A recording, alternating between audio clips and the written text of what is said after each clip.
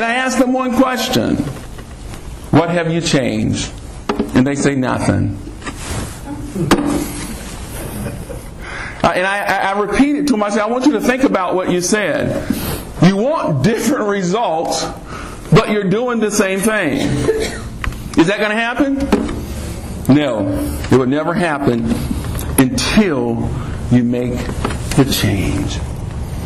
And I think this is what Jesus was talking about in Romans chapter 12, verse 1. That our minds must be renewed. In other words, our minds must be changed. What have we been taught? We have been taught some things that weren't right. And since we have received Jesus Christ, our minds have to be renewed. We have to let go of some of those things that are holding us back. So we're talking about this process. And the process of change is very difficult, but it's needed. Let me so this one, you'll like this next one. I hope you get the next one. The next thing is God has a pastor.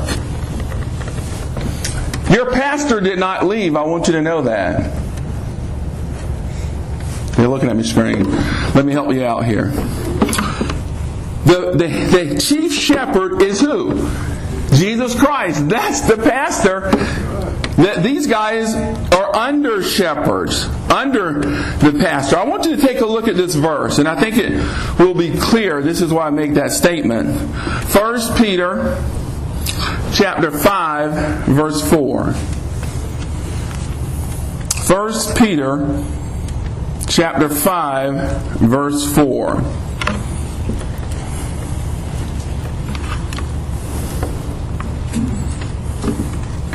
It says, and when the chief shepherd shall appear, ye shall receive a crown of glory that fadeth not away.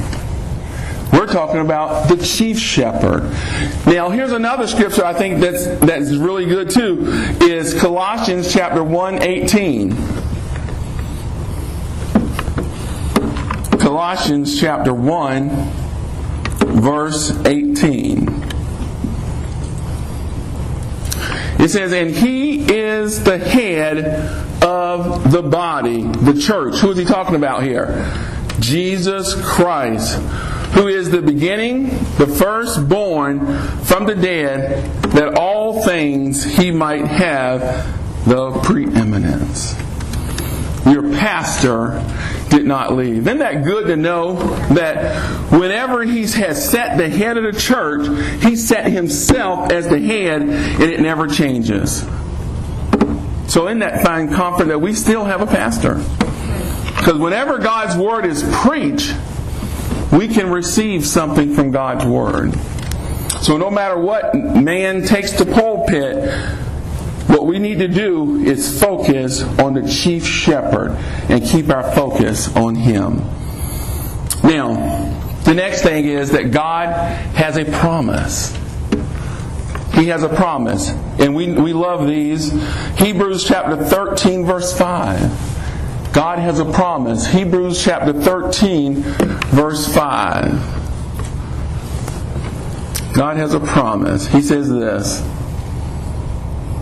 He says, let your conversation be without covetousness. Now that conversation there is talking about your manner of living, your life. And it says, and be content, and boy, that's the key right there, with such things as ye have. For he has said, I will never leave thee, nor forsake thee. Wow. So we can find comfort among change because we know he will never leave us. What a promise he gives us. If we simply get into God's word. You know, I posted this thing on Facebook that said this.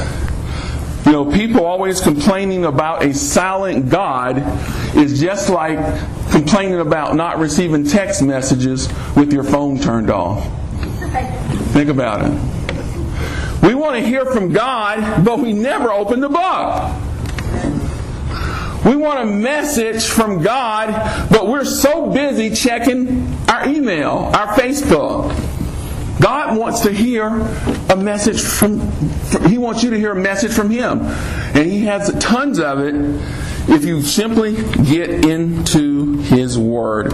Now, here's another scripture, another promise that God has given us. There's tons of them. Matthew chapter 16, verse 18. Matthew chapter 16, verse 18.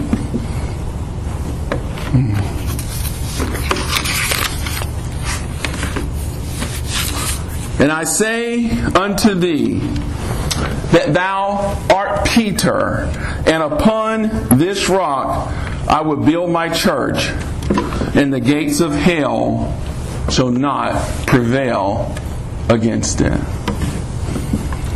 No matter what comes at the church, God has promised that nothing will prevail against His church.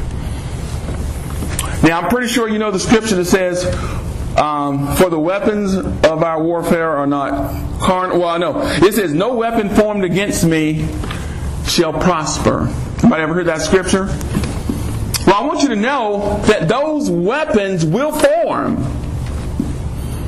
So don't get scared when you see these weapons forming. But know one thing, they won't prosper. Because He has promised that they won't prosper. Isn't that good comfort to know? That's why we need to know God's Word.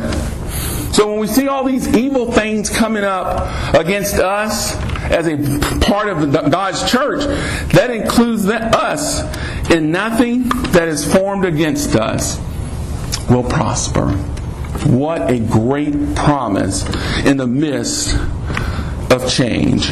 Now, as I told you earlier, there are you have two options to handle change. Now, there's 5 enemies of change, and we want to make sure that we crush this and crush it early. Here's the first enemy of change: tradition. It says, the glory that was, doing things man's way instead of God's way. Change will never happen if you continually hold on to men's tradition. Is that right? I remember, and I felt this way at work. You know, we had a new process going in. You know, like, oh man, well, we used to do it this way. But my boss said, well, guess what? We're not doing it that way anymore. Now, I could sit there and complain, but the process is going to happen. So remember, you cannot go by what was, but you have to go with what is now.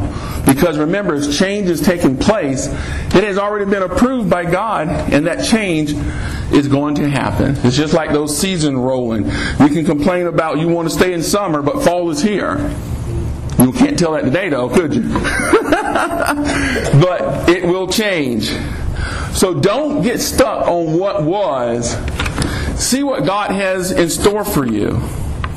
The next thing is fear. Fear is the next enemy of change. We always say, we have not passed this way before. It's new to us. It takes guts to get out of a rut. Somebody like that one. It does. Because we always fear the unknown. But if we just told you that God does not change, He's always there, there's no purpose to fear. There's no purpose to fear. Because He is already there and He's already approved it.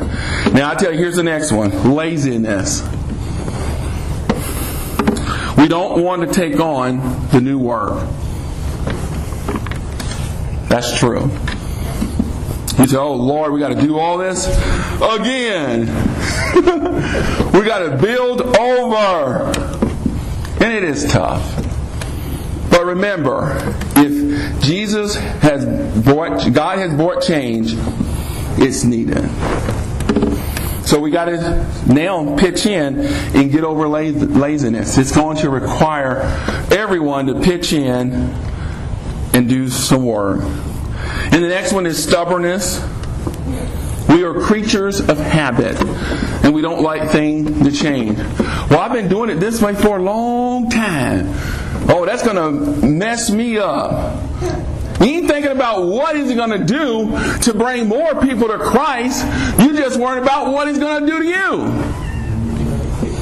You care nothing about anybody else but you. And you refuse to change. We have to get over stubbornness. And that goes to the next point, pride. Pride is it's me and nobody else thinking that we have arrived and you know all the answer. And we don't need this change. That's like telling God, hey, we don't need winter, we don't need fall, we don't need spring, and we don't need summer. We have to get over the pride. Now, sometimes people will change when they see the light. But other times they only change when they feel the heat. Think about it. Think about it. A lot of people are in their situations today and God has not changed or moved them. They say, hey, why God hasn't changed me? Well, remember, whenever you're in that heat, in that furnace, God will not change your situation because He is changing you. Don't you think about that? That's deep. Because we want Him to remove so many things from our lives, but some things are actually there to keep us humble. Some things are actually there to keep us closer to Him. But when we're always complaining and want Him to remove it, instead of embracing what He has put on us, it makes the difference. Now, I made this statement many times and I don't know if anybody's listening. Remember, prayer does not change God. God doesn't change. But it changes your perspective. Think about that. That's so powerful, and I hope you get that. God doesn't change. He knows the end before the beginning. And what we need to do is see it in His eyes and act accordingly. The power of God is real. Now, I had this thing. I don't know if I really want to read it. Let's take a look here. Yeah. There's 10 things. Now, I got a lot of number of stuff, don't I? 5 things. Now this one, 10. You know what? I think I'm going to actually hold this one. Let's see here. It's 10 things. It's really good. Actually, I'll print it out if you guys want a copy of it. It's basically 10 stages that we go through with change. And I tell you, when I went through this list, I was in all of them. So, matter of fact, that's what I'll do. I'll get you a printout on that so you can study. I had this little funny thing I ran across and wanted to show you. It was this man in the back mountains of Tennessee. He found himself one day in a large city, at the first time standing outside of an elevator. And he watched this old haggard woman hobble on the elevators and the doors close. A few minutes later, the doors opened and a young, attractive woman marched out. The old man hollered to his youngest son, "Go get your mother!" But you know, I've read that. That was so funny. Why didn't he get on the elevator first? You know, I was thinking about that. You know, he was trying to go get the wife and make her younger. That was funny. But that just shows change will come and change has to come.